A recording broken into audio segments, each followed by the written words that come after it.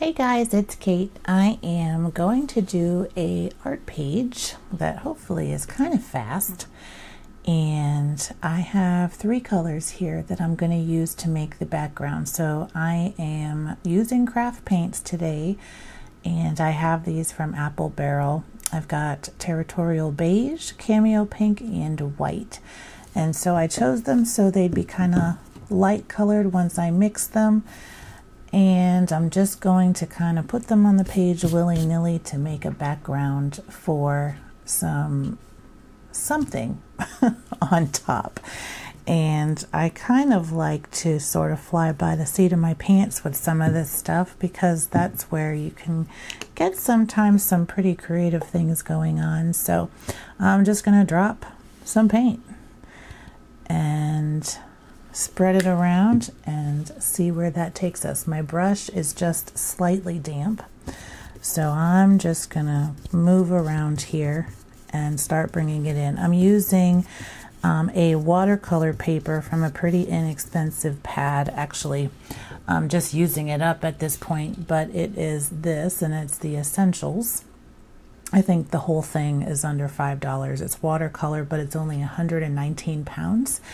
And it is cellulose paper, so it doesn't really do wonderful with the watercolor, but I will say that when you're looking for certain effects, I don't know, you have the Arches paper, which is sort of your gold standard, and paper like that. I know there's several other brands that people really like too, but sometimes that sort of blossoming effect that you get with some of the more inexpensive watercolor brands of paper can be what you actually want. And so they're not bad to have on hand, and they're pretty good to practice on too. Just don't expect to get results that are, you know, like you might see on videos by professional artists. So it's a pretty thirsty paper, and I probably should have gessoed, but I'm just using craft paint today, so this is kind of just, it's going to act like its own surface. And so I'm just getting some coverage on everything. I really want the overall color of this background to be pretty light, more like this. But I'm going to try to get kind of a blend so I have different colors going on and some visual interest. But it is going to be pretty white. And some of this paper texture, I don't mind that coming through either. So I'm going to do the tan and the white. And then I'm going to come in with some of that Cameo Pink and blend that in a bit too. But for now, I just want to get this paper covered, and then I can have kind of a nice surface to start working with. And so just going around with my brush, making sure to get any areas that look like they need some coverage, particularly around the edges.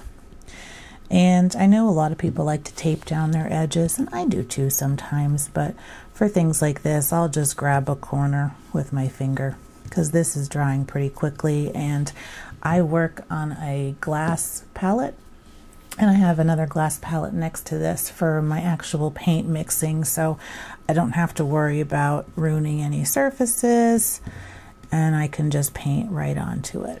So that's kind of nice. I actually got this, it was a steal on clearance at Hobby Lobby. I don't know what they're doing right now, but I went there the other day and they just have so many things marked down. I don't know if they're getting ready to do a product change or something like that, but they just had all sorts of things. And you know, when you're looking, sometimes things just kind of end up in your cart, even if you don't really intend for that. I really like this Cameo Pink. It's sort of light, not too in your face, but I really like these little pops of almost graphic color. and it can still be smooth, and overall the value here is pretty light.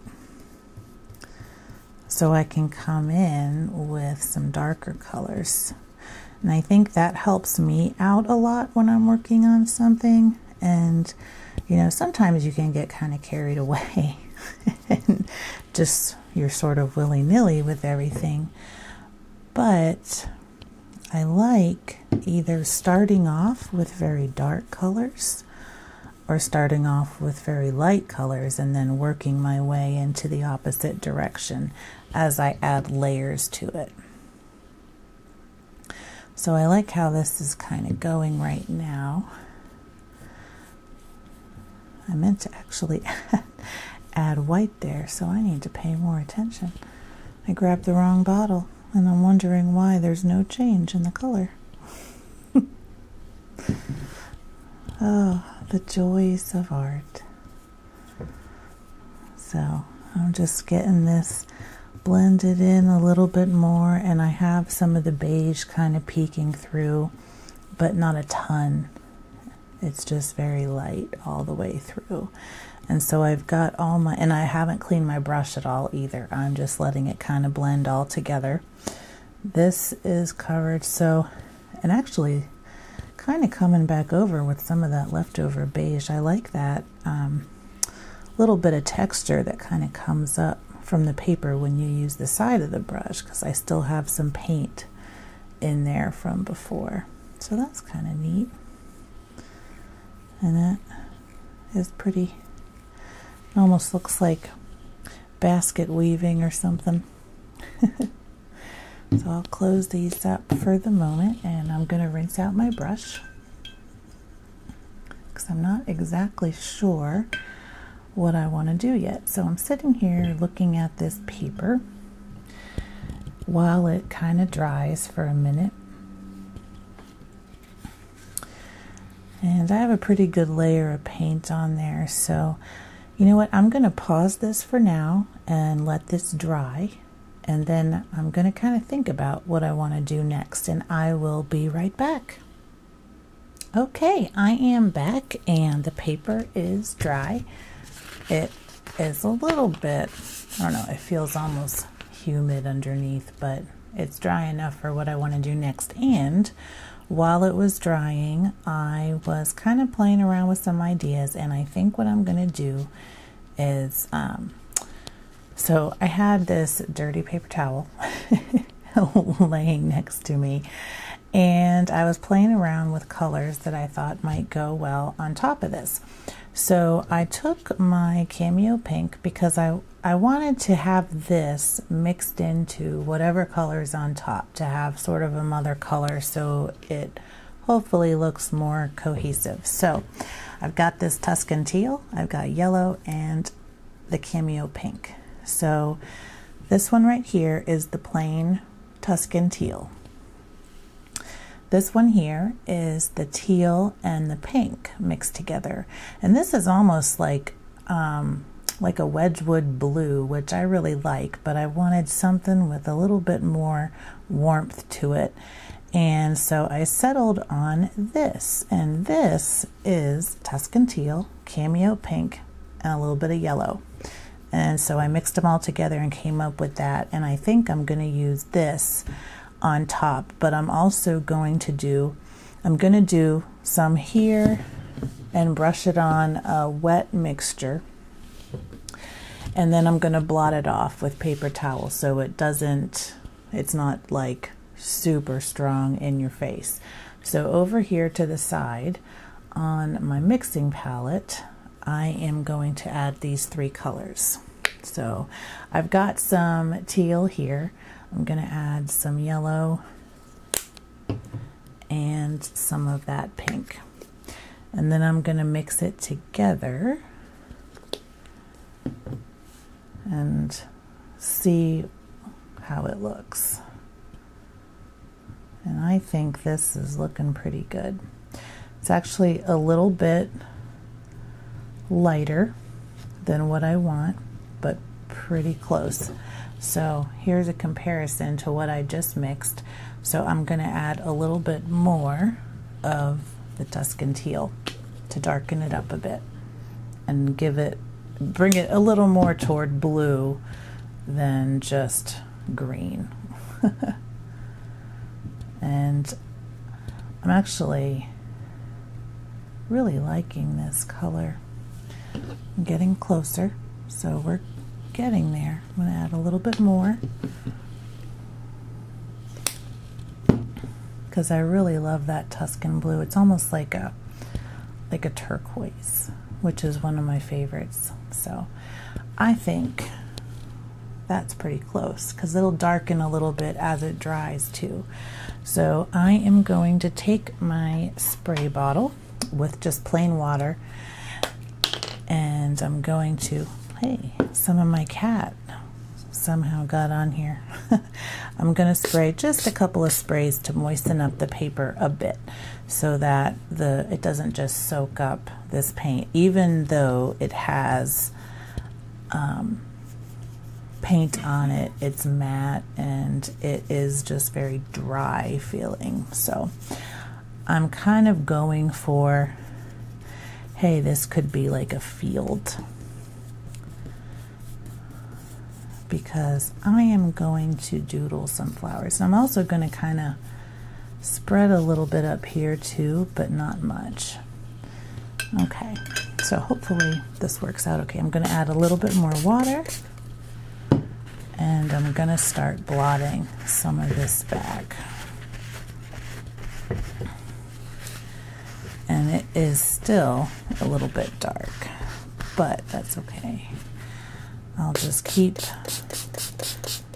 adding water and get this, there we go. And there I've got some. It's starting to come up a bit now.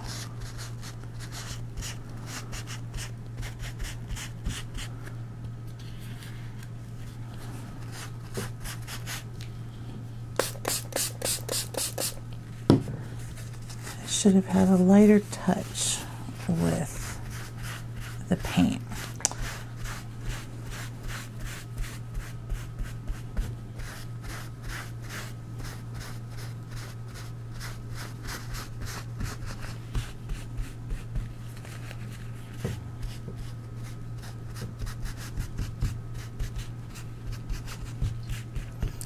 So then what I can do, since that is definitely darker than I wanted, I'm going to come back in with the pink and my brush and do some blending. So everything is always fixable. And it's kind of nice to have this trial and error. There's no editing here on this video, and so we can always come in and go over it. And actually, I like that a lot. And that blends even more. So I'm going to add some more pink here. Layers are wonderful. And I'm just going to go back and forth. This is kind of what I was going for, this sort of uneven, but just a hint of what could be a field. And so, when in doubt, knock it out. Just knock it back a little bit.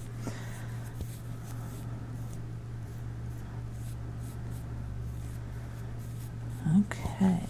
Going to add just a little bit more white here, and then I think we're pretty good on our background.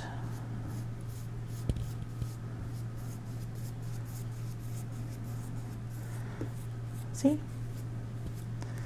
That looks much better now, and I have my green.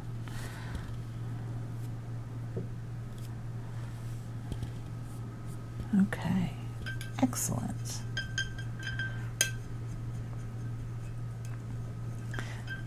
So I'm going to let this dry one more time, and then I'm going to come back in and get to putting in some elements here.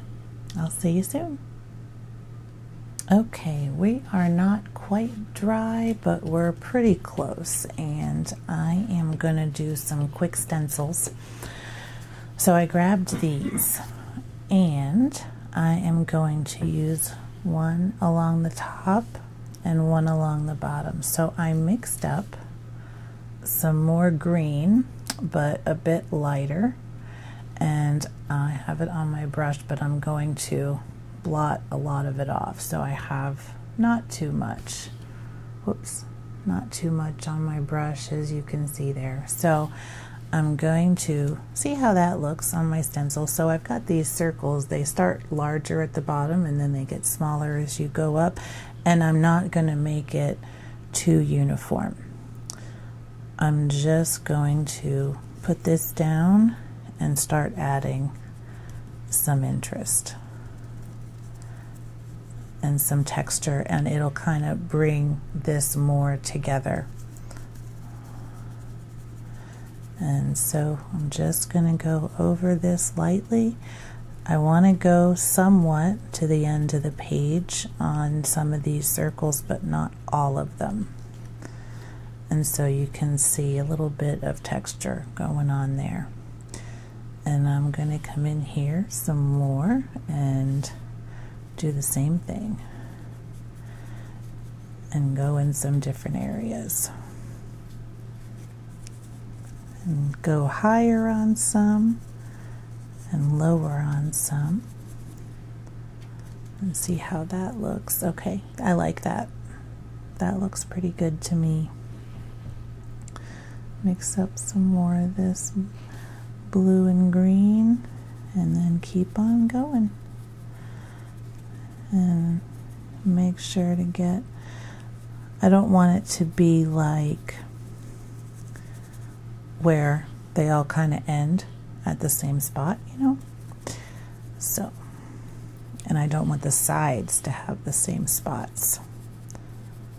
So I'm just gonna kind of go in here lightly and scatter it around, make sure I get some spots way up top, like that. Now it's still, you can see kind of the end of the stencil when you go out. So what I'll do is just put a couple of little things there, but that's a little bit too wet. So hang on, let me blot some of that off. Okay, there we go. And then maybe just a couple right there, and that'll do just fine. Perfect. Okay, so next I'm gonna do these bubbles, and I'm gonna come in from the top, and now these are just all different sizes, so I will just let these overlap just a little bit. Now I am going to stay kind of light with these because I'm going to be drawing some flowers, and I want those to be more in the front with the darker color. So I've got some mid-tones going on here, I've got my highlights. I'm going to do a little bit of a color here, but not too dark, and I don't want it to really take away. So I am going to actually, I think I'm going to add some of this white and just make a very light color. So I'll have some texture and some interest there, but it's not going to be overpowering. At least hopefully not. You never know sometimes till it gets on the page, but that's why we have trial and error, isn't it? So I'm just mixing up almost like a minty, or actually not even mint. It's pretty light. I like it though. It's a very, very light green. I'll wipe some of that off. I've got some moisture on my brush, so, and just again, just with the tip of it, and I'm going to come in here and just go lightly over these bubbles. And I'm going to go in a couple of different directions so that you can get that hint of circle. But I'm not even, you know, going overboard with making sure they're all filled in. So I wanted this to overlap just a tad. And I'm going to make sure I'm getting up here and down into my painting a bit.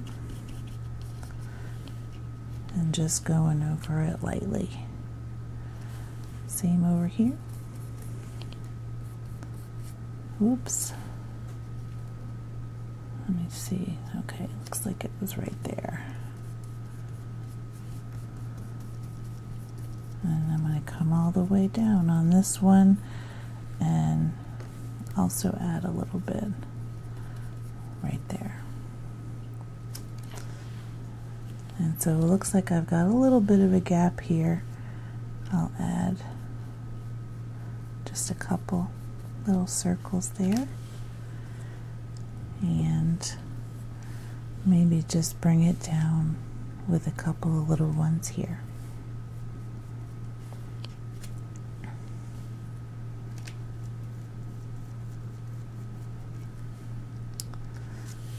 Yeah. And that. And I want to go over the edge a little bit. And I've got sort of some big ones here by accident, so I will come in here and add just a couple of little small ones.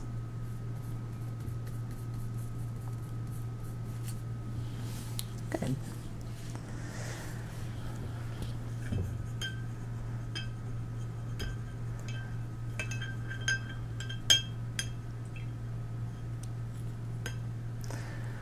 There's something about hearing a paintbrush go into the jar to get clean. That's pretty nice. Okay. All right, I will get those cleaned. And here is where we are so far. Man, when I do these voice on the videos, then like live time, oh my gosh, this is probably going to be a long video. But hey, you know, I spend time doing this stuff, so I'm just having fun with you. Hopefully, you know, you're enjoying this too. Okay, so I think I'm pretty good on this background now. I really want to get that contrast pop. And so when we come back, I'm going to let this dry a little more, and I think I'm going to either hit this with some markers or go with the old black and white. I may just do some doodles on this. Actually, I think I will, because I'll be able to do some nice black and white, which I really like. So I definitely have some doodle plans with this. Just have to pick my tools. So I'll be back as soon as this dries. See you in a minute. Okay, folks, I think I have an idea what I'm going to do. And it's going to be a little bit of collage, a little spray of this bad boy, Dilutions ink spray, and a little bit of doodling with a marker. So I found this butterfly, and he's missing a little wingtip, but I think I can just sort of tuck it right behind here or something like that. I also had these little paper strips from some collage paper I had. By the way, if you're looking for paper, just random like patterns, florals, textures, colors, go to the Dollar Tree, $1.25. You get a whole pack of this stuff, and it's all mixed. Anyways, I'm gonna set this aside right now, and I think first, I know I kind of want to put my butterfly in this area, so I want something over here too. So I'm going to use this and make some leafy vines, and this is like a turquoise color. It's a fine point permanent marker, and I got it in a set at Walmart actually when I made my alcohol inks, and this is just an extra part of the set. So I think what I'm going to do is just go top to bottom and make a line.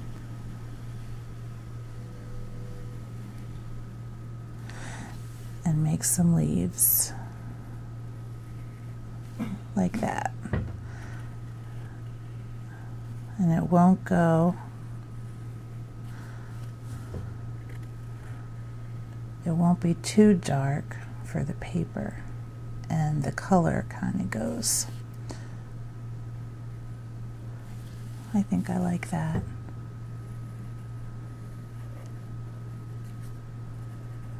It's having a little bit of trouble on the paint, so I'm just going over the lines a couple of times, and that works out just fine.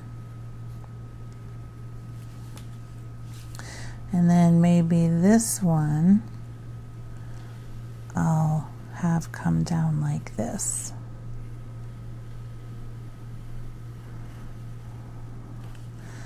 And I'll start this one a little bit lower. And I just want a hint of these leaves. Actually, I'm going to put a little tip of one here to kind of give the hint that it's still going. Okay, good. And then I'll come up here.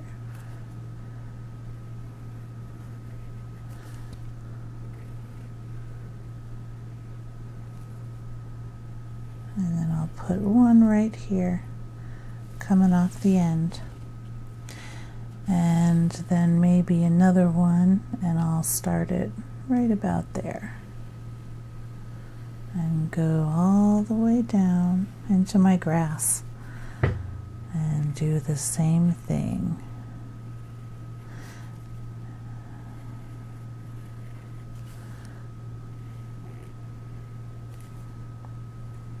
I think I like this.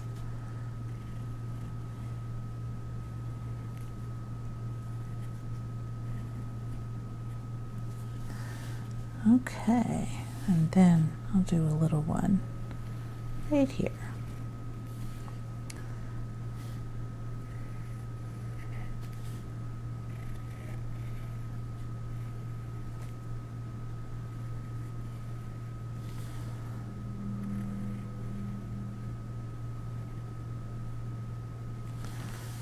Nice. Okay, now do I want lines down the middle of these or no? I think this is good. So I'll add a little one here.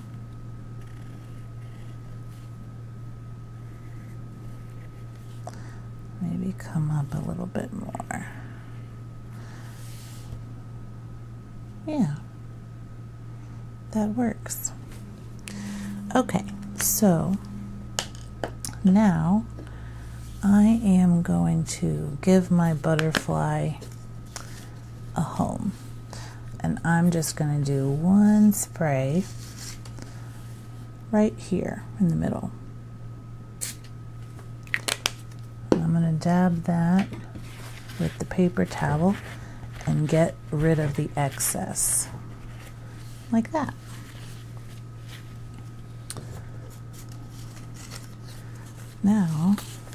Now he's got a home.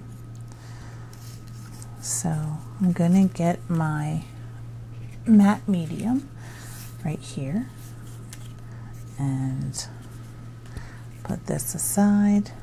I'm thinking, actually, one thing at a time. Okay, get a little bit on my palette and get my brush. So I think I want to stagger these a little bit, kind of like I did with the vines. And maybe we can do something like, well, let me see.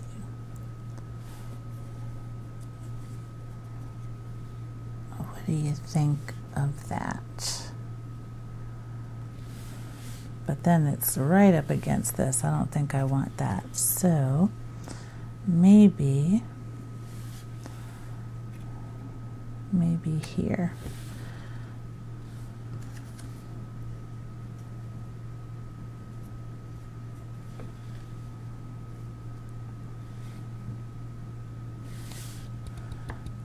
What do you think? Or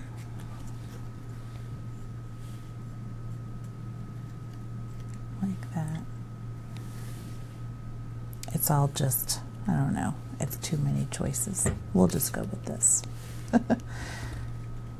Okay, so I'm just gonna get my matte medium, do a swipe here, and start with the first one.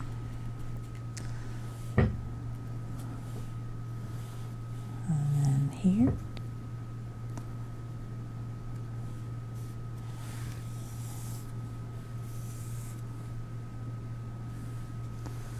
I think that'll work out nicely.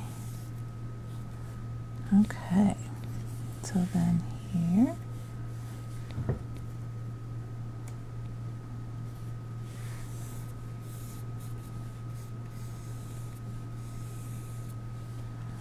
And last one.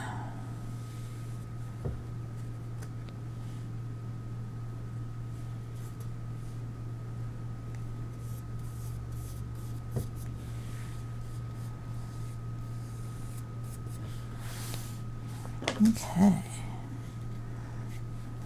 maybe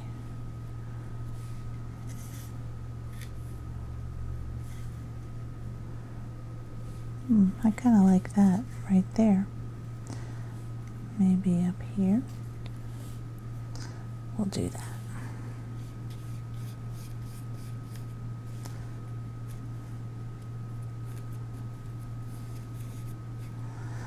This is wanting to move. So let me just get this restuck down a little bit. There we go.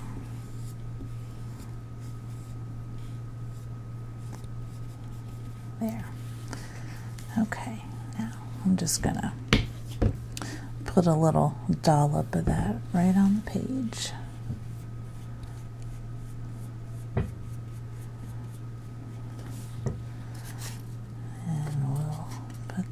Right, like that.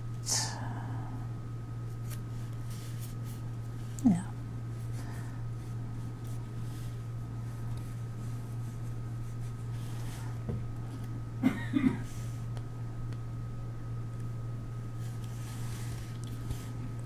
And get under the edges. Now, this butterfly I actually printed from an old postcard I had. So this is from my inkjet printer. But I like to collect older postcards, and they're out of copyright, they're fine to use. At least check your area where I am, and I do tend to look for non-copyrighted images if I'm going to use it in something like this, if it's an antique image.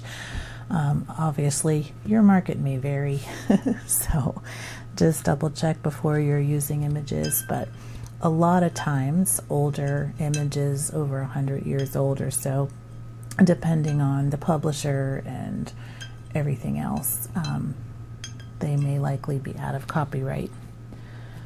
But copyright law is so complicated, I don't think the lawyers even understand it. So I think I'm going to do one more little spray and get some on that butterfly too. There we go. Give it a little bit more of that color overlay and kind of tone the butterfly as well. All right, I think I like how that's turned out. Now let me add just a few little pops with the fine liner. I'm going to outline some of these blocks. Not too worried about broken lines or scribbly lines. Just want to give it a little bit of something to separate it from the background.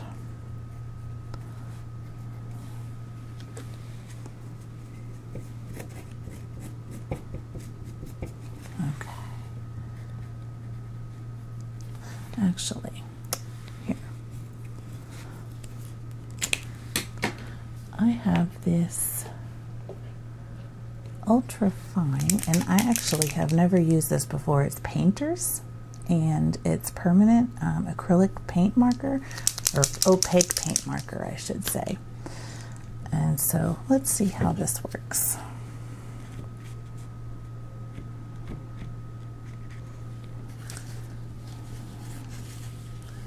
Okay. Oh, boy, that's really nice.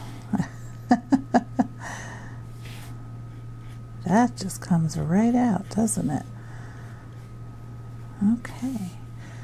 And then I might give my butterfly a little outline.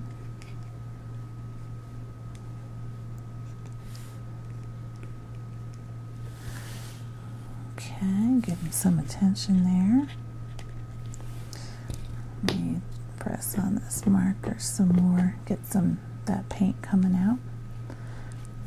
Okay, I feel like I need a little something over here, so I think I'll do some of my dots.